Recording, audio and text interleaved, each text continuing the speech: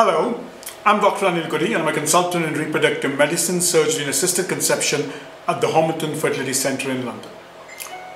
So today we are going to have a look at whether we can use letrozole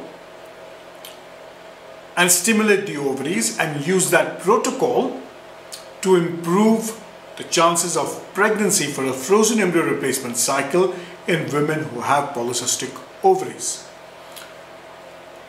So now in brief, let's look at what protocols are there for frozen embryo transfer.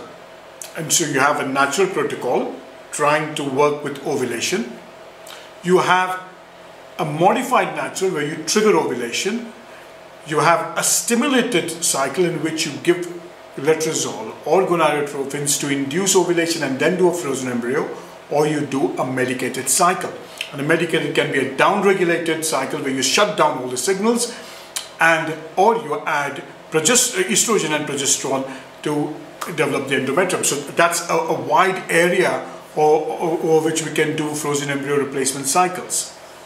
So what is the advantage of using artificial protocols where you put estrogen and progesterone? They're very simple to use and they are convenient for us. And a disadvantage is that there's a risk of thrombosis, there is a risk of extremely high amount of estrogen and progesterone, and you can't stop it. Pregnancy occurs and you keep continuing it. And sometimes, in some cases, you see an inadequate endometrial thickness, and that's true. And you'll see some women who will have high doses of Proganova who will have thinning of the endometrium. So what is letrozole? And letrozole is a third generation aromatase inhibitor. It maintains normal central feedback. It has a short half-life. It may increase markers in endometrial receptivity. So again, this is a retrospective study used in infertility patients with PCOS. They're undergoing the first cycle of frozen embryo replacement, and they excluded cases of recurrent miscarriage, uterine malformations, and pre-treatment with the pill or genetic screening of embryos. So what was the protocol? So 5 milligram of letrozole from day 3, which is spontaneous or induced for 5 days. If the follicle was 14 millimeter, then monitor every 2 days and then trigger at 17 millimeter. If the dominant follicle was less than 14 millimeter, then you started stimulating the ovaries with 75 hmg and then increased it till you got to a follicle size of 17 millimeter with an E2 of 150 picogram and a low progesterone, and then triggered. Now what happens if there was a spontaneous LH surge? And if the LH surge took 20 or more than 20 international units per liter and doubled over the past 2 days, then HCG trigger was given. The embryo transfer was done on the 4th day for day 3 embryos and on the 6th day for a blastocyst, so about a day earlier. And this is one of the trickiest parts, that if you miss the LH surge, your cancellation rates tend to rise. So that's one of the reasons why I generally tend to avoid doing a completely natural cycle, because you tend to have a very fine window in which the LH surge can be detected. Now, if there was no LH surge, then HCG was injected at 9 p.m. and embryo transfer was done for a day 3 embryo on day 5 and on a day 5 embryo on day 7. So we used the protocol for estrogen and progesterone.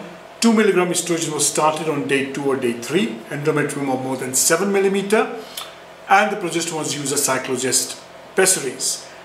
Again, a day 3 embryo transferred after 3 days of progesterone, and day 5 embryo was transferred after 5 days of progesterone. So a single embryo replaced in approximately the same number of cases, and a double embryo was replaced in almost 90% of cases. If you look at the endometrial thickness is slightly better in the letrozole group. If you look at the implantation and the miscarriage rates and the live birth rates, it seems to be very much similar, but the miscarriage rates in a letrozole cycle was slightly reduced. And this has been shown in a few more studies. So when you look at the previous studies, and almost all the previous studies were tended to have, we limited with smaller number of cases. One study showed a higher live birth rate and a lower miscarriage rates, and the Japanese tend to use a lot of this, and there it showed a higher odds to a live birth rate and miscarriage rates. So if you again looked at this current study, it showed the live birth rates were very much statistically similar, but the miscarriage rates were certainly less in the letrozole group. So what do we see in these cases? You see that when you give letrozole, you get a slightly thicker endometrium on the day of embryo transfer. Again, what happens with estrogen leading to low estrogen, it upregulates the estrogen receptors and increases sensitivity to estrogen rise. It may improve endometrial receptivity. So if you have a look at the 2 lectures I gave on endometrial receptivity with clomiphene and letrozole seems to may improve endometrial receptivity. And again, it has a short half-life compared to any other drug, so by the time the embryo transfer comes up, letrozole has gone. This study had a large cohort size, and even though it was retrospective, the large cohort size itself tends to give us some indication. And in fact, what we think is letrozole safe? And the answer is yes. Can it be used in women who don't tolerate proganova or high doses of artificial estrogen? Yes, you can use letrozole. Do you compromise on results? The answer is no. And thus, I think you can start using letrozole, and the only thing is you require to follow it up more closely. Next is, do you think we can replace it? I don't think the time has yet come. Again, this is generally in polycystic ovarian syndrome, we don't know about unexplained as yet. And the data there is still more confusing into the use of letrozole. And in fact, even in ovulation induction. So what I would suggest is, the study does give us an idea that letrozole is good in PCOS patients for a frozen embryo replacement cycle, and it's worth giving it a try, especially if you're seeing that your drugs are not giving you a good endometrial thickness. Thank you very much.